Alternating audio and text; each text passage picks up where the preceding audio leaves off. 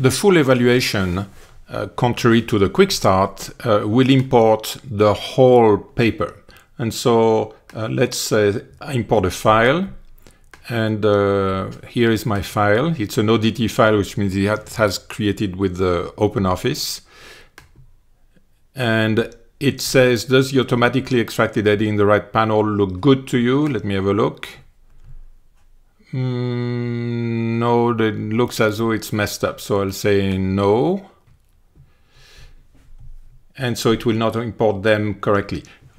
Word of warning, those of you who have a PDF file, when you import a PDF file, usually you get rubbish, you get a lot of problems here, not as clean as this. And so what I would recommend if you do that, instead of importing the file, you pretty much bring the PDF file one segment at a time by copying and pasting into this window until you have the whole paper, okay?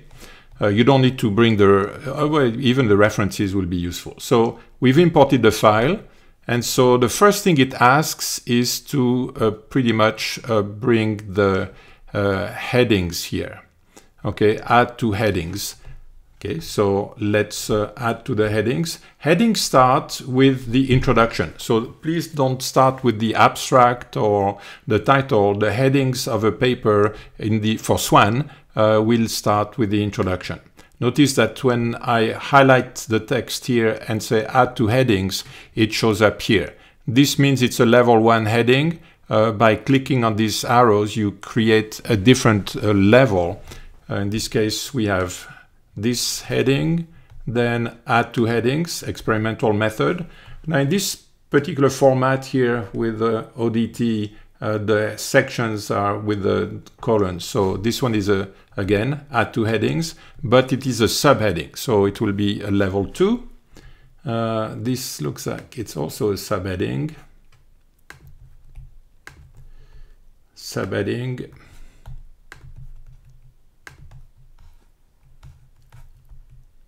Subheading.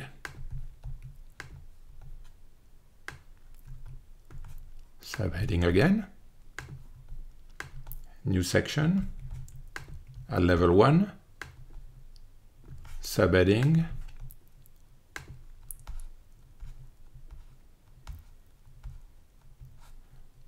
Subheading.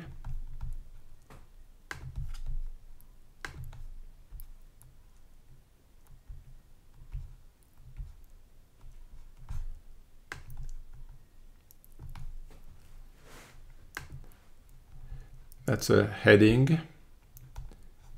And this one is a heading. So you start with the introduction, you stop, if you have one, you stop at the conclusion or at the discussion or the last subheading of your discussion.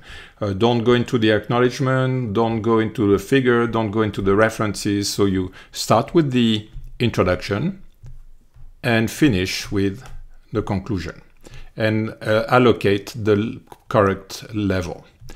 Then we've added the headings, so we could go into the structure. So after filling in the headings here, we now go to the structure. And so now we can append the title, abstract, introduction, conclusion. This is how you bring the whole paper into SWAN. So this one, append to the title. This one, and by the way, don't bring the word abstract in it, just the abstract itself, not the heading. Introduction and conclusion. Last time we did that manually in the other mode of entry. Here we go. Now, so we've entered the heading, we've entered the structure, we are finished.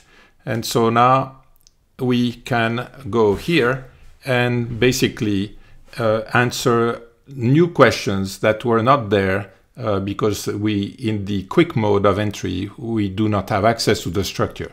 So it now says which section of this paper, you have the title of the paper here, which section of the paper contains the contribution. Well, we know that. We know that it is a method here. And so it's going to be this full section here is going to be the contribution of the paper. All right. So, by the way, if you want to check the references, you click here. It will check whether you have all the references that you mentioned in your paper. They're also in the list of references at the end of your paper. Okay, so then we finished entering the structure. You can always go back and import and modify the structure here. Let's go and enter the title. I'll go very quickly on this one because we've already done it. So bear with me a second.